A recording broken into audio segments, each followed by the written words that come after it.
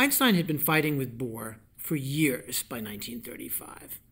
Bohr kept saying quantum mechanics was as complete as it was going to get. Einstein kept hoping to invent some thought experiment that would reveal the fact that there was more to be said about physics than quantum mechanics could provide.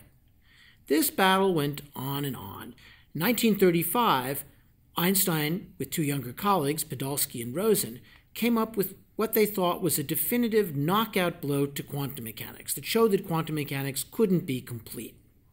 Bohr did not fall down, he struck back, and the battle continued year after year.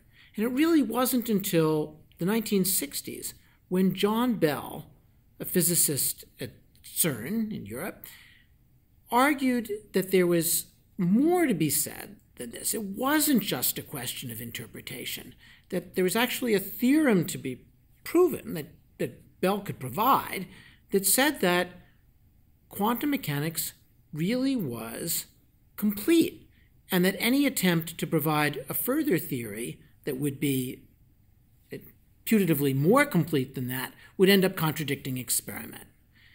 It's to these developments that I want to turn now. First, briefly to the Einstein-Podolsky-Rosen thought experiment, and then more solidly to Bell's theorem. Einstein and Podolsky-Rosen begin by saying a theory must be correct and complete. Correct means what you would expect. It means that it doesn't contradict experiment.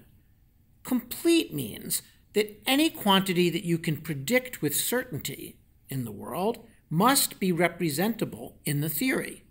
If there were things that could be predicted with certainty and that the theory had no way of representing, then that theory was judged to be incomplete. And that's what they thought was true of quantum mechanics, that it was correct but incomplete. The experiment could be imagined like this. Imagine that you have an electron, negatively charged, ordinary electron, and a positron. It's oppositely charged, exactly equivalent particle. And you make a kind of atom out of them, an E plus and an E minus. They're orbiting around one another. They're all bound up, entangled with one another, and that with some probability they'll split, and the electron will go one way, and the positron, the positively charged electron, will go the other way.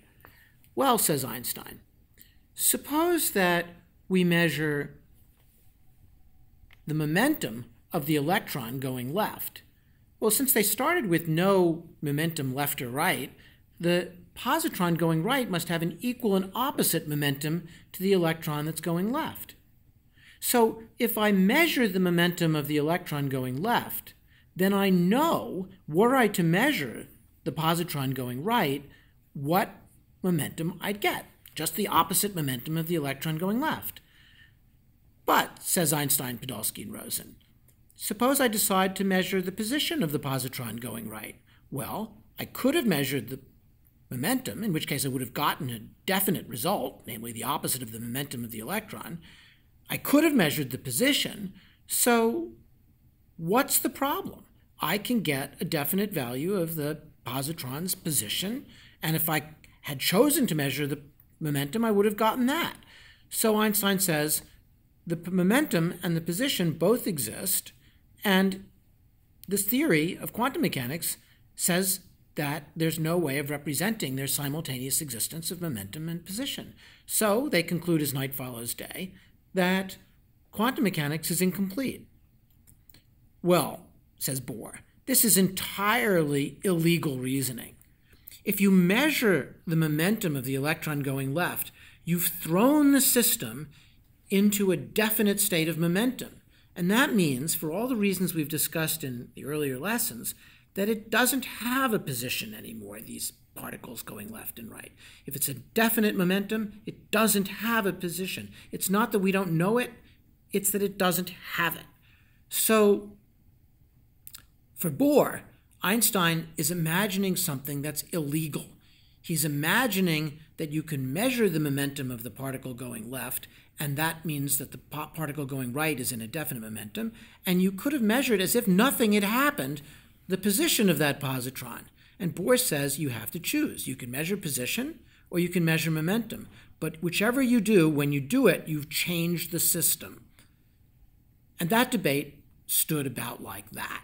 It seemed to be a question of interpretation. Einstein said, I could have done this other thing. I could have measured momentum, but I decided to measure position. And Bohr says, coulda, woulda, shoulda. You can't reason that way. If you measure momentum, you've destroyed the definite value of position that right moving particle had.